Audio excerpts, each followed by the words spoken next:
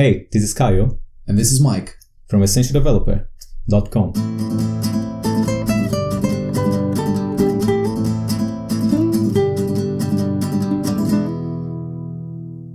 Okay, tomato number 7, and we stopped with this test. I think we can do some refactorings. Yes, especially in the test here. I think we can follow the pattern we did with the extension. So let's do this. Let's create a function where you can select row. So we can just get the same call we have here. But let's change this to self, and the index path will be the same as this one.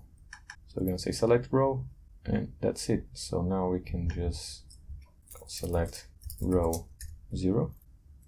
Okay, and I think this could be a one-liner now.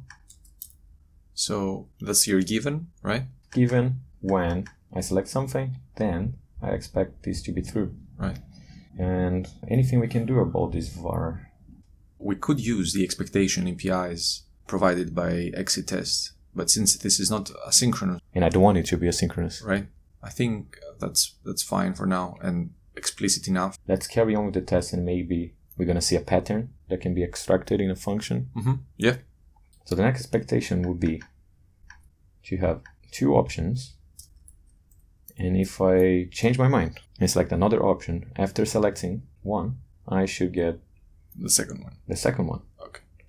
So let's put here with two options when selection change. So let's call this again. So let's say 1, and I want this to be a 2. Let's see what happens. Yes. Do we need the assertion there, the first one? This one. Yes. We could get rid of this test and have just one. I think it's, obsolete now. Something like that. Yeah, group them like this. So let's just think about this name again. So option selected with two options. Notifies delegate when selection changes. I think that's descriptive. Or it could be, it notifies with the last selection. With last selection. I think that's all for selection, but we can have multiple selections. Okay, let's have a new test here. Let's say with multiple selection enabled, notifies delegate with selection. Let's start with the first case. If you have multiple selection, I want to select a row and I want to get the received answer.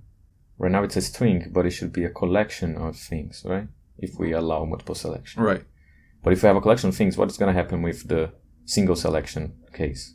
We can have a collection for the single case also. But we need to do some refactoring here, so let me comment this out then. Okay, right now we pass one string, but we allow multiple selections, so we need to rethink this. It should be a collection of strings that is selected. And we can change this here as well, and we're gonna break this. So right now we can just do this. Yeah. And of course we're gonna break our test now. This should be an array of strings. And it's empty, and we get our received answer. Okay, we just change our expectation now. It should be array with 1, and if you select another one, you should receive another array with just 1. Right. We're not accumulating, and we need to change this here as well. And now I think that's it. I think that should run. That was easy to refactor. Not to brag about it, but that was easy, yeah. And I like the expressiveness here. It has only one element, but this test says we're not accumulating. The next one, I want to say, yes, we are accumulating. So let's write this test now. Let me just copy this in here. And I want this to be A1. But if I select again, or if I select another one, I want to have A1 and A2. And hopefully that will fail, because we don't have this implemented yet. Yes, it will. But we forgot something. I'm sorry. I forgot to set the table view. Yeah. To allow multiple selections. Now I'm going to run the test. So now we need a way of accumulating this. So we could probably use the table view index path for selected rows. Yes. Well, we can map the result back to our models. We are mapping an array of index paths to an array of models. The compiler doesn't like this because it returns an optional the value of this property is nil if there are no selected rows. Okay. I really don't like this API. Yeah. If there are no selected rows, Just return an empty array. returns an empty array. Well, Whatever. I don't like that, but let's use the bank and then we should have a test. make it crash and probably guard it. Yes, it crashes because we are calling the delegate directly and the table view is not accumulating it because that's not the natural behavior of a table view. When you select it, first the table view accumulates it and then it calls the delegate. So we need to mimic this behavior. I think there's an API for that. Select row at index path. So now we can get this index path in a variable or in a let. And I don't care about the position and I don't want it animated. Now this should not crash. Now we are selecting just like a table view would when it receives a tab event. Right. It accumulates it internally and calls the delegate. But I don't like this for some wrap here. So there's another thing that can happen. You can deselect something. Tapping again. Tapping it again. Yeah. Okay, so option deselected, multiple selection enabled, notifies delegate. So if I select something and then I deselect the row, I want this to be empty. Mm-hmm. So we need to create a deselect method that's very similar to this one, but it's going to call the deselect API. In this case, it doesn't get a scroll position, I think. And this is the deselect row. Let's run this and let's see what happens. Yeah, it fails because we have to implement this method first of all. So deselect row at index path should do the same thing. So let's extract this to a function. Let's call selected options in table view. Mm-hmm. And it's going to return an array of strings. Now we can move this duplicated code in here and we can just call select options in table view. We can do the same here. So when you select or select something, you just throw whatever is selected. You need to return. We need to return that. Let's run the test and see what happens. It crashes. So now, I like guard for these cases. okay, so we can guard let index path equals else return empty. Yeah. Because that's what the API says. Exactly. If that's nil, it's empty. Otherwise, we map. Let me run this. And it passes. Okay. I think the guard can be in one line. Yeah, could be. I like the expressiveness of else return where it's in one line. Can you make it private, please? Selected options. Yes. Those need to be public because it's part of the protocol. So that's fine. Let's have a look at our tests. And I think we are done. Okay, let's take a look at the UI side of things. Yes, the interface builder.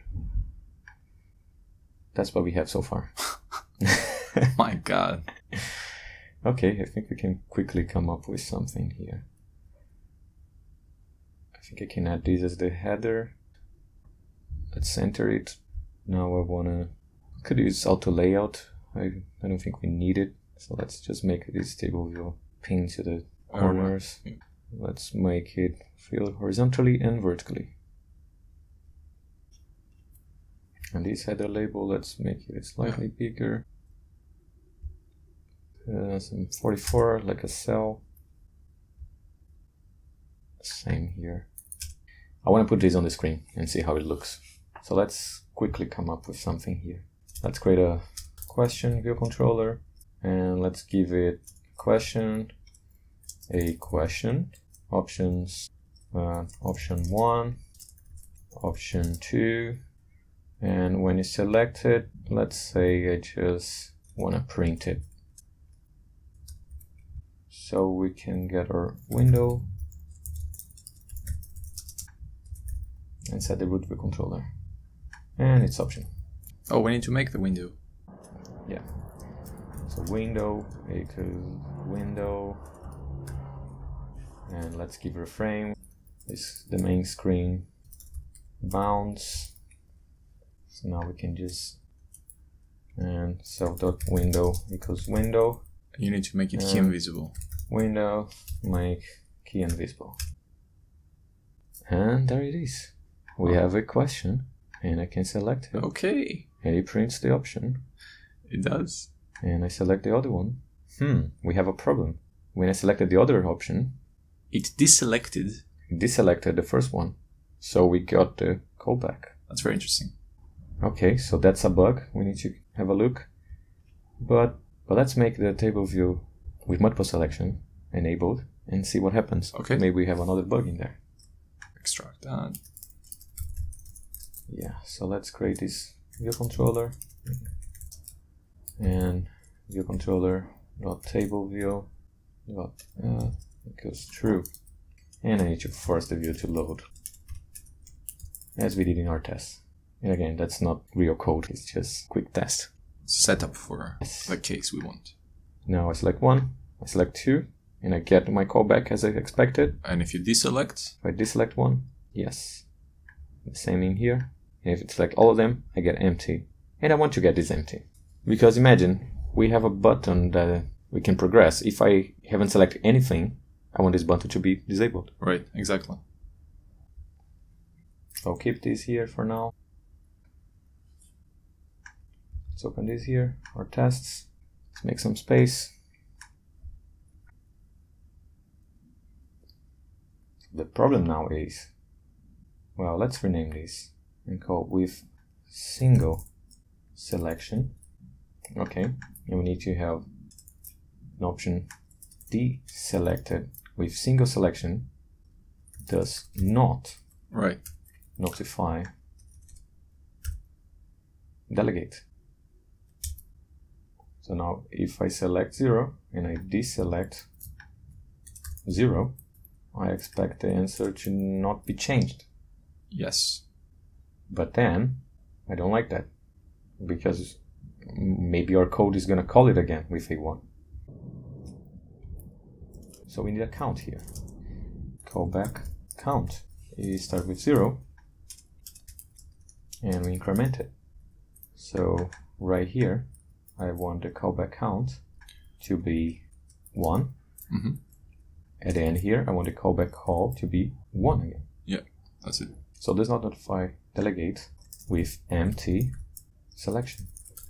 That was the bug. Yes. Let's run this test. And I expect to see this count to be 2. Yes.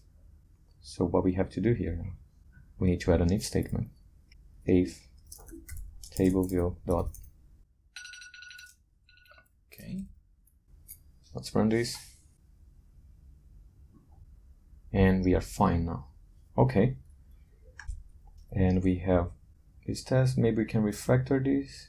Maybe I don't need to get this because we have this test already. We just care about the count. I don't want the callback to be called when you deselect something in a single selection table view. Oh, you need the underscore, I think. Yeah. Okay, our tomato is done. Let's just quickly run this again. If I have a multiple selection, I still accumulate it, and when I deselect everything, I get an empty selection. That's what we want. And if it does not allow multiple selection, I don't want to get callbacks when I deselect something, because the only way to deselect something is to select another thing. And there it is. What happens if you hit twice option 2, let's say? I get it again. You get it again. Okay. I don't see any problem with that right now. No, me neither. I think that's desired actually. If I go back and I select the same question again, I don't want to be stuck. I want to progress again. That is it. So I think the most interesting thing about this tomato was the fact that we found a bug, and the way we treated that bug was by recreating this behavior in a test, making the test fail, and then go to the production code and make the changes. Another thing that I see is that we only found this bug when we ran the app with the UI in there. Right. We couldn't figure out this bug with tests. Yeah. And that happens. Because sometimes you need to see it, it's like test-driven development will not show you all cases, right? Especially when you are testing code that you don't want, like the UI table view. It was a behavior we were not expecting, but that's how the engineers at Apple decided to write it. Okay, commit and carry on to the next one.